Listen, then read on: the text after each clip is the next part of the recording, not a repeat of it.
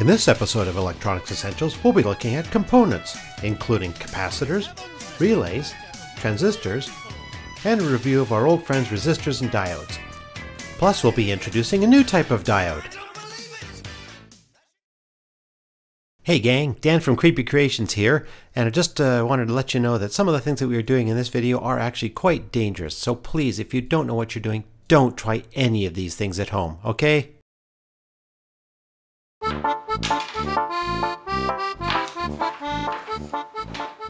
Hey Justin, what you doing? I thought I'd try to build another one of your sensor saver circuits, but even with the schematic diagram and all these nifty parts, I can't make heads or tails of it. Hey, no problem. Why don't we walk through each component individually? That way, you'll understand how each one works, and that should help you better identify how the circuit works. Well, that would be great. If I knew what all these crazy looking things did and how they worked, that would help a lot. Like, what are these things? Those are capacitors. Really? They look so different from one another. How could they both be capacitors?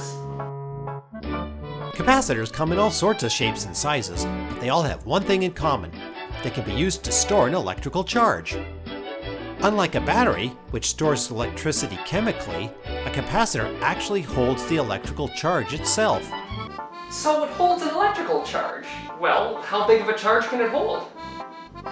That depends on the size of the capacitor and its voltage rating. Some capacitors are very small and hardly hold any charge at all, and some large ones can hold a really big charge.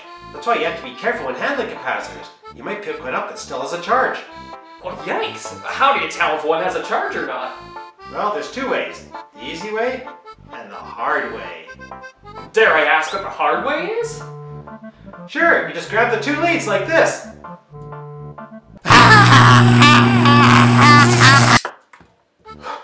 Wow, that's no fun. Okay, maybe I'll try the easy way instead. What would that be? Simple. You short out the leads of the capacitor with something like a screwdriver. You just make sure that the handle is insulated. Here, I set one up on the demo bench. Wow, that was a pretty big spark. Let's look at that again in slow motion. No special effects here, folks. Look at that spark, and that's just from a 9-volt battery. A 9-volt battery did that? Wow. Yeah, some capacitors are rated up to even hundreds or even thousands of volts. That's why you have to be so careful. Well, I'll definitely be careful then. These capacitors look like tricky little things. They must be more complicated than they look. You'd think so, wouldn't you? The insides of a capacitor are actually pretty simple. The leads are connected inside to two metal plates. The size of the plates, the space between them, and how well they're insulated determines how much of a charge the capacitor can hold.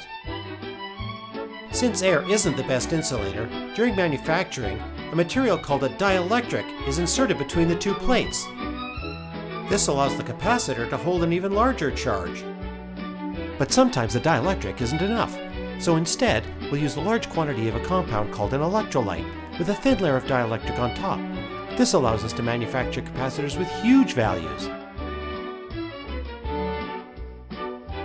The only downside to an electrolytic capacitor is the fact that because we have two different materials, now the capacitor has a positive and a negative end, so we must be very careful how we wire it up.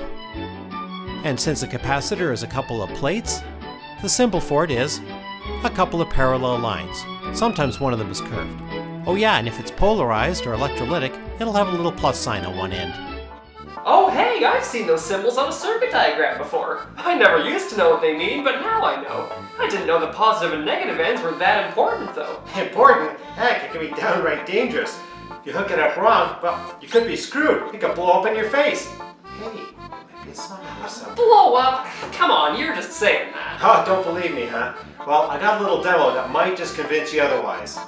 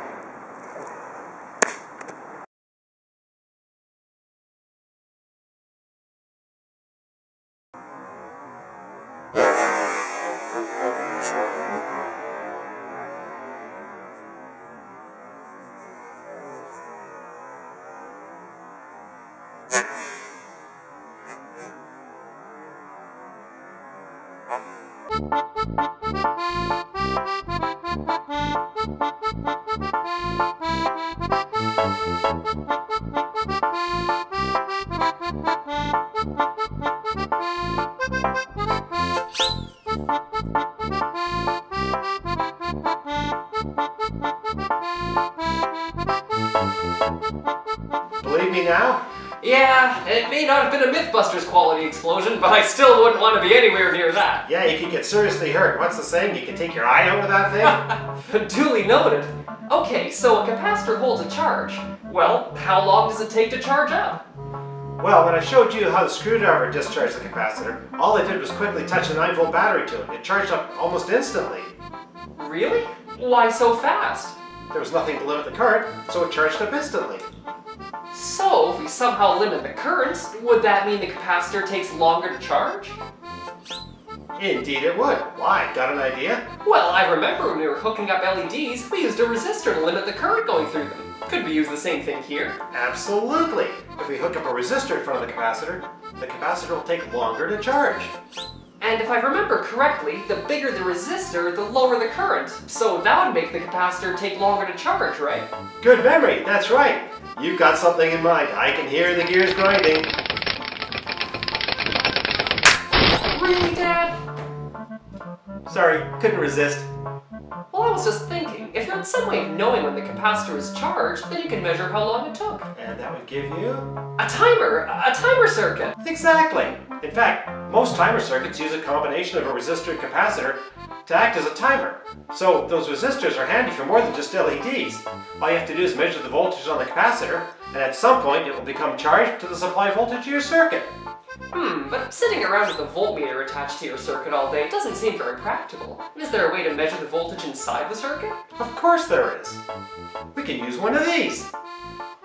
Isn't that a diode? Well, yes, but I mean... Well, my memory's not that bad. If I recall, a diode only lets current flow through in one direction and completely stops it the other way. So how is that going to measure a voltage? Well, you're right. A regular diode like this would actually be useless. But what if we had a diode that would block the voltage until it reached a certain level and then let it through? What? What kind of diode does that? There's no such thing. Actually, yes there is.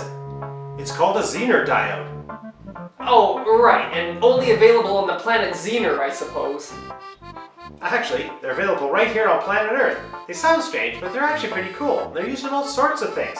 Just so happens that a Zener diode is perfect for what we want to do. If you recall, this is what a diode looks like. A Zener diode looks almost the same, except that the little bar across the top has two bends in the ends. If you look at it, it kind of looks like a misshapen Z, so it's easy to remember the difference. Like a regular diode, a Zener diode will conduct electricity in one direction. But if we reverse it, it blocks it. However, if we increase the voltage, we'll reach a point where the Zener diode finally gives up and says, "Oh, okay, I'll let you through after all." Whereas a regular diode will continue to block the voltage.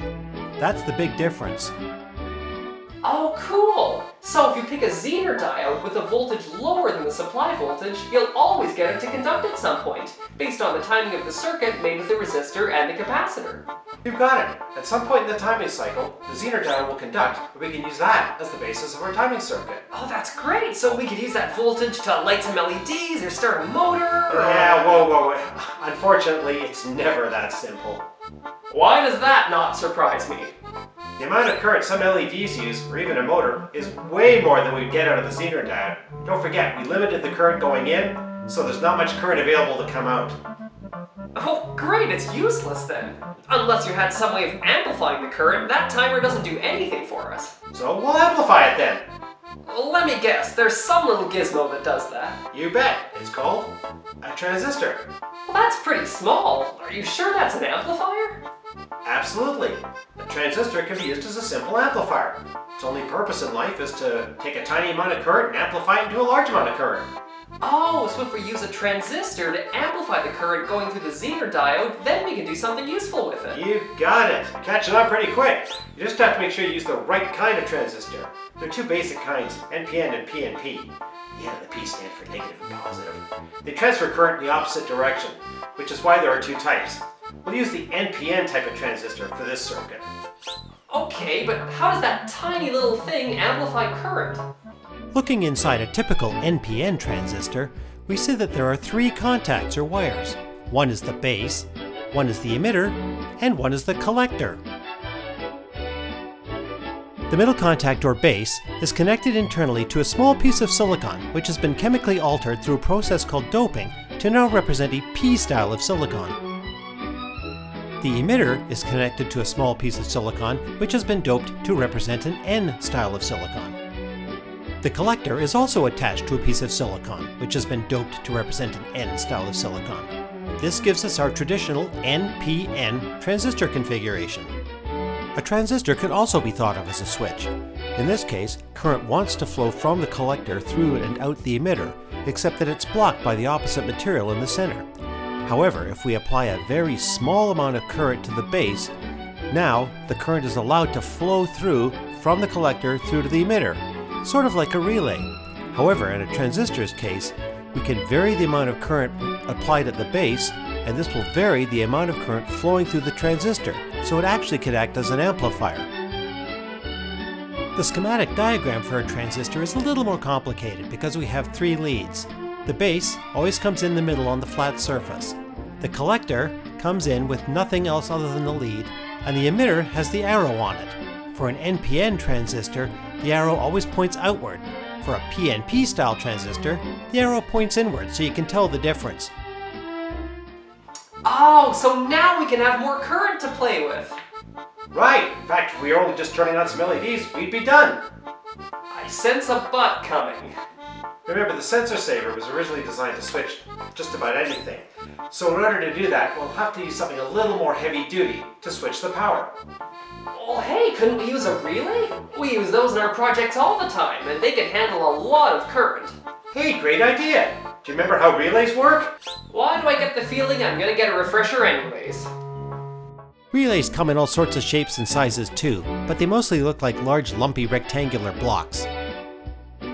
If you strip away the outer casing, a relay is just an electrically operated switch. The relay is operated by this, a coil of wire wound around an iron core.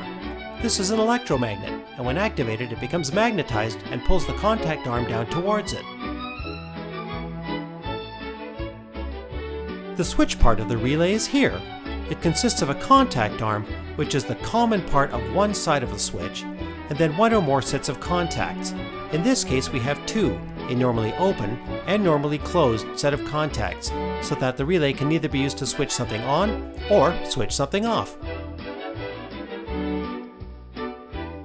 To operate the relay, we simply apply a current to the electromagnet, and the contact arm is pulled down. When current is removed from the electromagnet, a spring pulls the contact arm back up. Needless to say, the schematic diagram for a relay should be easily recognizable, with the relay coil, contact arm, and contacts clearly defined. Now, here's a little gotcha with relays. They're really cool, except because they work on a magnetic field, they have some inherent problems. When you apply current, a magnetic field is quickly set up around the coil. But when you take the current away, that collapses, and guess what? It induces a current back into the coil, sort of like a generator. Depending on the size of the coil and the voltages involved, one or two things is going to happen. Either that collapsing field is going to induce a current so large that it actually arcs across the contacts of the relay coil, or it's going to induce a huge voltage spike into the circuit, unless you give it someplace else to go. That's why in almost any relay circuit, you'll see a diode inserted. That's the path that gives that spike someplace else to go. Now, when that field builds up and collapses, the voltage it generates can actually just circulate through the diode, and it's dissipated harmlessly. Oh, now I remember how they work. And I always remember seeing a diode in there before. I always wondered what it was for. Well, now you know. We can use the transistor to hook up to the relay coil, and that can fire the relay. Wow, I think that's a whole circuit. Pretty much, but the only thing we might want to add is a smaller capacitor in front of the transistor just to absorb any surges that come through when the Zener diode triggers. And if we make the resistor a variable one, then we can set the timer for how long we like. Hey, great idea. It'll make it a lot more flexible. So let's see how this whole circuit looks now that we've walked through each component. Here's the completed sensor saver circuit diagram. On the side you can see the variable resistor. We've added two other resistors at the top and the bottom to add an upper and lower limit to the timing range. Here's the capacitor. And here's the Zener diode that will trigger when the voltage at the capacitor reaches a certain level. In this case, 5.6 volts. Here's the transistor that gets triggered when the Zener diode finally starts conducting. And we've added a small capacitor here just to absorb any spikes that the Zener diode might produce. When the transistor fires, of course, it triggers the relay with its diode to help protect the rest of the circuit. And that's it! Oh, that's awesome! I think I'm going to make another one of those. But it will work, won't it? Of course! Here's one built exactly like the diagram. It's in our hot controller. The only difference is I put a couple of LEDs on, one to show when the power's on, and the other one to show when the circuit's actually firing, just as a visual cue. So one light comes on as soon as I apply the power. Now the circuit is slowly charging, and the other light comes on, and the circuit actually fires. Oh, that's awesome! Well, I'm going to get to work building another one. There's a lot of parts in here, so hopefully I remember what they all do.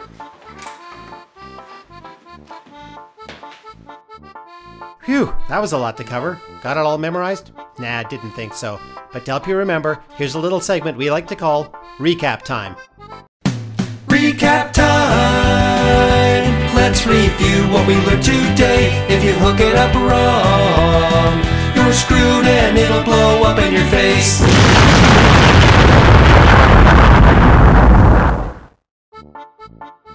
Remember, a capacitor's job is to hold a charge. But by inserting a resistor into the circuit, we limit the current and the capacitor takes longer to charge. The bigger the value of the resistor, the longer the capacitor takes to charge. This is the basis of a classic RC or resistor capacitor timing circuit. And when we're building larger timing values, we may end up using an electrolytic capacitor, which is polarized. Don't forget to wire it up in the proper direction or you could have a nasty surprise. A regular diode will only pass current in one direction. A Zener diode, however, will also pass current in the other direction, but only once you've reached the Zener voltage. Transistors can best be thought of as current amplifiers. By presenting a very small current at the base, we can control a very large current between the collector and the emitter. There are two basic types, NPN and PNP, and each one allows current to flow in the opposite direction of the other. The easiest way to tell is look at the arrow on the emitter. That'll tell you which way the current is allowed to flow. Relays are basically electrically operated switches. When you pass a current through the coil, it closes the set of contacts. When you release the current, the contacts open again. Because the contacts and the coil are usually isolated from one another, this makes it possible to switch high voltages, such as line current in your house, using a smaller, lower voltage circuit. Just remember that the relay has to have contacts rated for the voltage and current that you're trying to switch. And don't forget, put that diode in place, or the collapsing magnetic field will induce a spike and it could fry the rest of your circuit.